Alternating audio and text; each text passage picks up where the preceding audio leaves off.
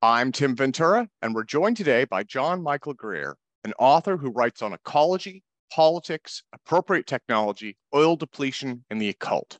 John has published dozens of both books and articles, many of them on peak oil, economics, history, philosophy, and related topics.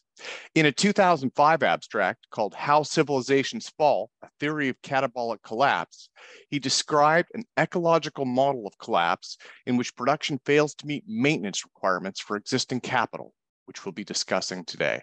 So, John, welcome, sir. Welcome. Thank you. It's a pleasure to be on. Today we're discussing your theory of social decline called catabolic collapse. I'd read about this online and I was just enthralled with it. And I think part of it is because you have such a deep focus on economic principles, right? And, I mean, we've all heard about, like, I think the Roman Empire is probably the most popular example, or the decay of the British Empire. And no one really ever seems to address the economics underneath it. And so that's something that you dug into. And that was why I was so excited when I started reading about it. I'm wondering, could you start by describing what you mean by catabolic collapse and what inspired you to develop this theory? Okay. I'm going to answer the first half of that, or the second half of that first, actually, because the inspiration will help lead into what I'm talking about here. My concern in looking at both the predicament that we're in as a society now and other examples of collapse in the past is that so few people had actually paid attention to the economics of the situation. You'd think that would be the obvious focus. But it's all this, or it's that, or it's politics, or it's culture, or it's all various things. Why aren't they able to pay for the upkeep of their civilizations? That's the big question. Why did Rome run out of the resources it needed to maintain its empire, to maintain its buildings, its aqueducts, and all this kind of stuff? Why are we running out of the resources that would be necessary to maintain our standard of living the way it was, say, 20 years ago? This is, to my mind, the crucial question about how societies decline. And so, yes, I approached it on an economic basis. And the keynote of catabolic collapse, you've actually already touched on it. It's when the maintenance costs, the amount, and not just in money, please note, in goods, in services, in labor, in information, and all the things that have to go into maintaining an economy. When you can no longer meet those costs for whatever reason, you decline. And the reason that I refer to it as catabolic collapse, it's a metaphor from biology.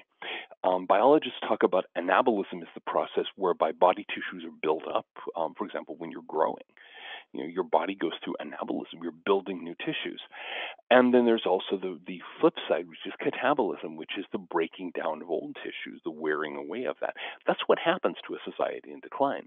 It undergoes this catabolic process where it literally feeds on itself to try to maintain some of its functions when it doesn't have the resources to maintain all of them. Okay. Yeah, I understand what you're saying. And so this is another aspect of it that I really liked is I think that the way that we tend to visualize collapse, right, is this single calamitous process. And what you're describing instead is a wearing away and a contraction that's a little bit more normal. So, well, this is why I like to use the term decline.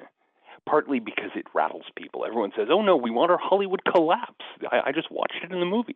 No, we're looking at decline. We're looking at a process that unfolds over decades and in many cases centuries. Go on. Oh, yeah.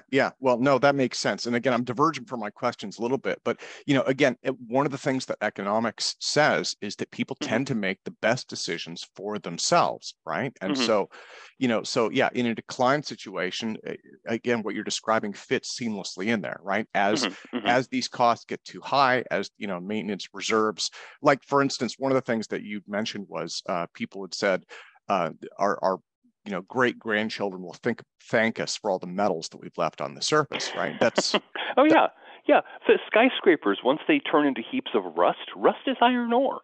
We've dug all this stuff out deep in the ground, refined it, and stuck it on the surface so that our great grandchildren can go chop up rusting chunks of iron and take it to blacksmiths and have it hammered into plows and knives and things. Yeah, yeah.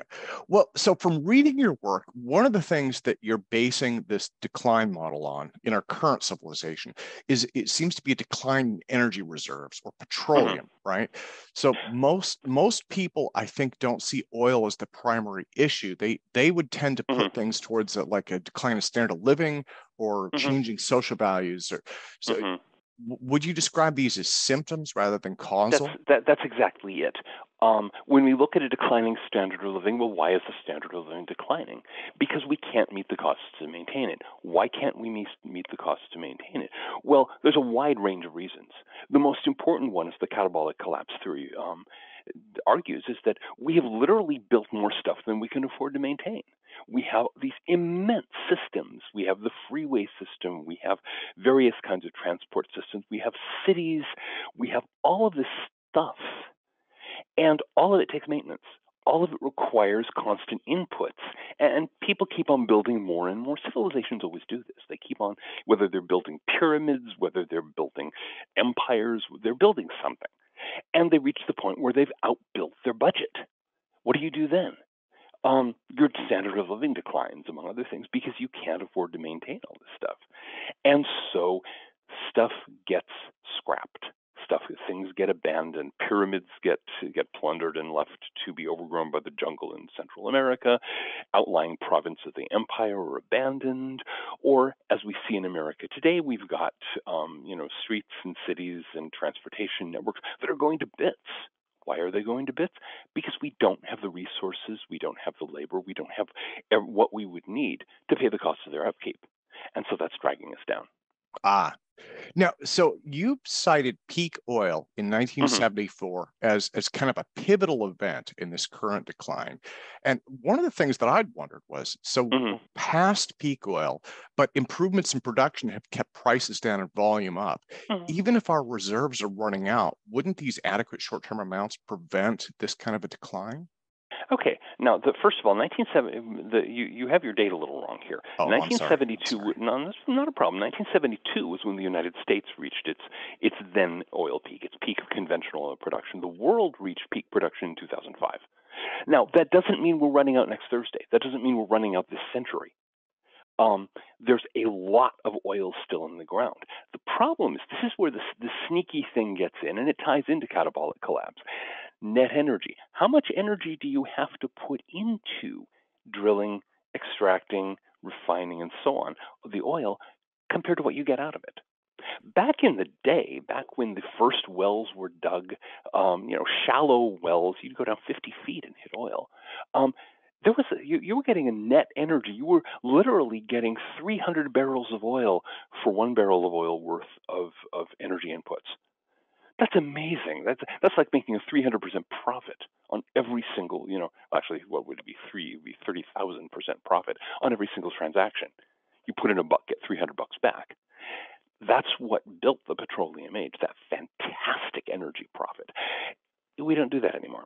And we don't do that anymore because we've already drilled all the shallow wells. We've already pumped dry all the shallow reserves. At this point, we're doing deep drilling, offshore drilling, fracking, anything that will get some oil out. And that costs energy. So you have to put more and more of the total energy back into the production system. At this point, it's still not bad. It's still like depending on the details between 15 and 30 to 1. So you're still putting in your $1 and getting $15 back or $30 back, but that's what you have to run a society on instead of 300. And so you can start seeing things get tighter, and that's the issue as we move into the future because the wells we're drilling now, the reserves we're pumping now, those are not going to be there in the future. We're pumping them now. We're using them now to run our society. So 20 years from now, 50 years from now, we're looking at a situation where we might be getting 5 to 1 or 3 to 1 or eventually 1 to 1, at which point the whole thing becomes useless. Yeah. So that slow diminishing of net energy, or as it's called, energy return on energy invested, that's where peak oil becomes the problem. It's not that we run out of oil. It's that we run out of cheap oil. We run out of abundant oil. We run out of oil that gives us a lot of free energy. Okay. Okay. It's interesting also, and you talked about the sneaky aspect of that. Hmm. Another thing, and again, this was in your written works that you Hmm. described as sneaky, was oil subsidies on renewable Oh yeah. energy, and I thought Uh-huh. that was really interesting. So, and again, for the audience, the way that I would interpret Okay. that is Hmm. it takes oil to make the wind turbines, Yeah. right? You don't make a wind turbine using wind power. Well, you can't, among other things, those fiberglass blades, that's made from petroleum. Um, all of the components are manufactured from grid power, which is mostly coming either from petroleum or from natural gas. Um, all of the construction equipment that's used to put it up is burning diesel. All of the mining equipment that's getting you the raw materials is burning diesel. So you have all of this still relatively cheap fossil fuels going in to make renewable energy look more affordable than it is. Now, please be aware the same is true of nuclear power. The same is true of every other form of power. It's even true of coal. Nobody uses coal fired equipment to dig coal these days. It's all being done by diesel. So it makes coal look cheaper than it is. Okay. Okay. So one of the large initial catabolic events that you talked about was the creation of the Rust Belt. I'm wondering, Hmm. could you explain that a little bit? Because I'd always understood, and this happened when I was, a baby, right? That Hmm. this was Hmm. created by the introduction of inexpensive foreign steel, not necessarily energy costs. Could you describe? No, it's very simple. In order to maintain the U.S. in order for the U.S. to maintain the standard of living for the middle classes and up, we could no longer afford the energy and resource investments to maintain our own steel industry. Steel is an energy intensive industry. You have to put a lot of energy into it, a lot of raw materials. It was cheaper to offshore. It was cheaper to shut down our plants and start buying things from plants in Japan or China or in various other corners of the world. Now, of course, that basically flushed the lives of America's working class down the crap route. But to try to maintain to maintain again middle class and upper class standards of living, that was a great example of catabolic collapse. We catabolized our own industrial system. The industrial hinterlands that won the Second World War, the industrial hinterlands that made the United States the world's great industrial power in the mid 20th century, was scrapped because it was no longer cost effective to maintain it. We no longer had the resources, the money, and so on to maintain it and still maintain standards of living for the middle and upper classes. So whoosh, away it went. Um, we up until that time, tariffs had maintained the U.S. industry. We ditched the tariffs. We went hardcore into free trade, which simply means that we ship out money and other people do all the work. Um, and yeah, so that was actually a very important bit of catabolism. And if you study it with that in mind, you can see some of the ways the catabolic collapse takes place. Okay, okay. Again, I think this is one of the things that makes this model so profound is that you're taking this big, scary idea of collapse or big, depressing idea of decline, and you're actually putting it in terms that make sense. And so, Pick it you, apart, figure out what the individual steps down the stair are, and then yeah, you can understand it and you can understand what to do about it. Go yeah. on. Well, so one of the important aspects that really impressed me is about breaking collapse down is that it goes into a series of crisis events followed by stable periods Mhm. as society cannibalizes itself and then uses those resources to Mhm. temporarily stabilize life. Mhm. Could this explain our current series of recessions and periods of relative economic stability in the US right now? Ding! We have a winner. Yes, that's in fact exactly what's been going on. We have been going through a sequence of catabolic crises since the early 1970s. We had the big catabolic crisis of the energy crises of the 70s, the beginning of the Rust Belt, the scrapping of our industry, and that won us some time. That gave us a stable period through the 1980s and the 1990s. Then we had the big tech stock crash and a whole range of other economic crises in the late 1990s and the beginning of the 21st century. And then, things went crazy for a while. Then we had but they stabilized. Then we hit 2008, 2009. We had the housing crisis. We had the oil spike of that period. Another round of catabolism. More people driven into poverty. More resources basically stripped to try to maintain the system. We're probably moving into another crisis right now.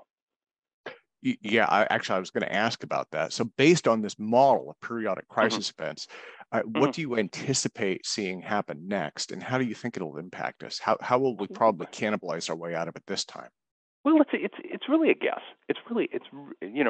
Because all of these social events, all these historical events are a matter of millions of people making their own best guess as to the right decisions for themselves. That's very hard to predict. My working guess, however, given the way we've backed ourselves into a series of corners, is that we're going to see a very serious recession in the not too distant future, within the next few years. Probably what we're going to have to discard at this point is the U.S. dollar's role as the world's reserve currency. We can no longer keep on importing stuff from everywhere in the world because we're just paying for it with unpayable IOUs. The dollar is struggling right now as hostile nations are increasingly de-dollarizing. So we're going to lose a lot of ground there. We're going to lose a lot of access to foreign resources, a lot of access to foreign energy. And there are going to be some changes. The fact that we're already starting to see some of our large cities hollowing out, people bailing out of New York, bailing out of Chicago, bailing out of Los Angeles, there's the writing on the wall. People are moving to smaller cities and to other parts of the country that don't have that same burden of capital that cannot be maintained. And so I would expect to see some of the cities basically undergo a fair amount of catabolic collapse. Yeah. Well, so over this prolonged period of decay, and again, this is one of the keys to your model, is this doesn't happen overnight, right? It doesn't happen overnight. It's not a Hollywood spectacular. It's that grueling day-by-day process of looking at your paycheck and saying, oh, this does not pay as much as it did. So, yes. How do you see this affecting the U.S. government? Will it fragment along state lines? And the reason I ask that is the recent marijuana legislation, where several states started to progressively go against the federal government. To me, that seemed like maybe there was some fragmentation beginning to occur. Do you think that might? Oh, yeah. At this point, 19 states have called for a constitutional convention that would yank the chain of the federal government good and hard, transfer a bunch of power to the states. All it takes is, 34 states? So they're like halfway. They're more than halfway there. And I expect to see things like that happening. The United States became a hyper-centralized empire, basically, when we went into the global hegemon business, when we went into trying to run the world. That's a strategy with a limited shelf life. Sooner or later, again, empires no longer pay for themselves. You have the problem with excess capital there too. That's what happened to the British Empire. It's happening to ours right now. And so I would expect to see as America's foreign empire breaks down, I would expect to see a lot of power being yanked back by the states. I am hoping. I think the idea of having one nation under God and all that kind of stuff is a good idea.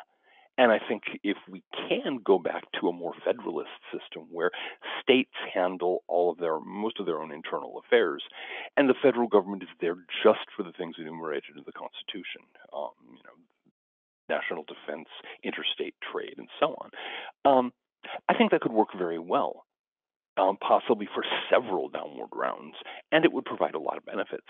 But we'll see what happens. The possibility that the U.S. could literally split apart is a real one. It would not take a civil war. All it would take is a constitutional convention to pass a law allowing states to leave. And if that happened, I think a bunch of them would. Well, and again, you just touched on my next question, which was in terms of fragmentation. I don't think anybody's going to dispute that we've seen a major increase in the liberal conservative divide over the last few decades. So and I realize that's probably symptomatic of catabolic collapse. But do you think that we'll see more of that, or? Well, it's the problem is that the media likes to flatten it out into liberal and conservative. There's actually a much wider range of fragmentation going on, because what counts as liberal and conservative in Texas is not what counts as liberal and conservative here in Rhode Island, let me tell you.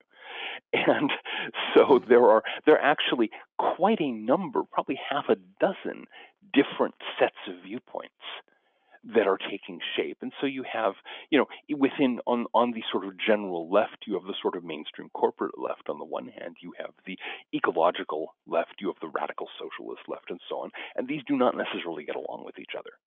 Similarly, on the right, you have the corporate right, you have the populist right, you have the religious right. These are not necessarily allies. I expect to see a lot of strange realignments as this picks up, as more and more people realize that flattening it out into a two-way system where it's just liberal and conservative doesn't actually make that much sense. And I've been watching some very unusual connections being made in American politics. We're watching people in the gay and lesbian community who are increasingly making common cause with people on the right because of some of the issues involved with the whole transgender movement and so on. We're watching situations where people in the populist right are making common cause with some of the people on the radical left, because they actually have it. They have a shared distrust of centralization and of the corporate system that runs our lives. And so it really is up in the air. There's a lot of division going on, a lot of reshuffling, and it'll be interesting to see where all that ends up. Yeah. No, there are so many moving pieces. Again, in that economics model, it's people making individual good decisions for themselves, right? Exactly. Well, people looking at the situation and saying, okay, forget about what the television says. What actually makes sense to me? Yeah. And there we go. So one of the things I wanted to ask about was, can catabolic collapse happen in one society while growth happens in another? And the idea that kind of came, I was thinking about the British Empire. America grew while they were in decline. And now that manufacturing is shifting towards China and the Asian Pacific region, it seems like their cultures are on the way up, and then ours seems to be in decline. Is that, it's not it's not a single process for everyone, right? No, it doesn't. No, there is a broad overall process that ties into the global extraction of fossil fuels. Because fossil fuels gave the world an enormous supply of cheap energy. As that peaks and declines, you're going to see a lot of changes all over the world. But yeah, the thing is, what's happened in the world history, in the history of the world in recent times, has been very unusual. We had, for a period of about 400 years, Europe, which is just this little rocky peninsula sticking off the west end of Asia. It's a podunk. It's in the middle of nowhere, and has been for most of human history. But they got their hands on the Industrial Revolution first. They figured out how to use coal. They figured out several other things. They conquered the world. Seriously, in 1850 and 1900, most of the world's surface was either ruled for a European capital, or it was ruled by people who had emigrated from Europe, as in Latin America and all through the Americas. And then that's been breaking down. As that breaks down, you're starting to see some of the parts of the world that were shoved down by the age of European empire rising again. China's one of them. India is one of them. India was the richest country in the world in 1600. It was the poorest country in the world in 1900, because the British robbed it blind. They took everything that wasn't nailed down. But now India is having a chance to recover. It's starting to stretch its muscles again. It's developed its nuclear power. It's developing a blue water navy. They're on their way up. China's on their way up. Watching how those two are going to get along is complicated. I would expect to see several parts of Africa and several parts of Latin America picking up while we're skidding down. That's the way history normally goes. Okay. So one of the other things that I thought it would be really interesting to touch on is this global demographic transition that's underway. And I guess the prediction is that world population levels are going to start falling below replacement levels. Africa is an exception to that. But for the rest of the world, as industrialization and education and all of those things that go with, or at least past, higher standard of living, as those begin to affect things, there could be up to a natural 10x reduction in global population over the next 100 to 200 years. Well, it'll be more than that. Could that help to offset decline from catabolic collapse? No, it's a normal part of decline. My view of the whole demographic transition is that there's actually something much more complex going on here. Oh, We have seen in the Middle East, in Latin America, in several other parts of the world that have not really industrialized at all. They've still gone through that steep decrease in population. This is normal when resources run short. People have fewer kids. It's a normal part of history. If you read writings from the late Roman Empire, one of the things they constantly talk about is depopulation. There's so many fewer people. Women are not having children anymore. It's a normal part of the downward cycle. If we follow the usual curve, we'll bottom out about 5%. So about a 1/20th of peak global population, and we could be at the peak right now. Nobody really knows yet. That's normal. That's probably 200-300 years from now. The thing is, a declining population is a real challenge because, among other things, your workforce shrinks faster than your retirement class. You wonder why we have so many old people working in Walmarts and things like that. It's because we can no longer support the capital, if you will. That's our catabolic collapse. We can no longer pay for all these people to just sit on the beach all day. okay. And so pensions are dropping, and everything else. Things are just sort of shrinking down, and people in their 80s are going to work as Walmart greeters because they have to, because the workforce is beginning to dwindle, but it's dwindling faster than the retirement community. Well, so John, I was going to ask if the free market system is the best model to naturally accommodate the contraction, but it sounds like it's the model that always kind of takes effect, I guess. Yeah, it may well not be the best in some sense, but it's the way it always ends up working out. Yeah.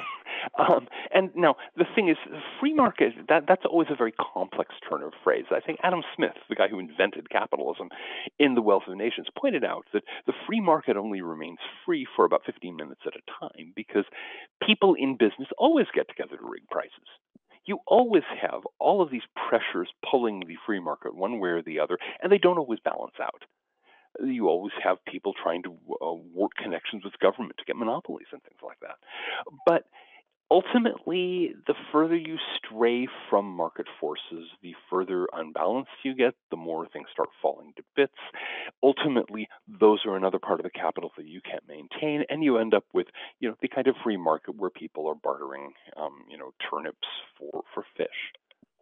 Yeah, absolutely. Well, John, let me thank you again for your time today. It has been an honor to talk with you about this. Again, it just fits. This is the first description of social decline for me that I've read that just seems to fit. Thank you. I appreciate that.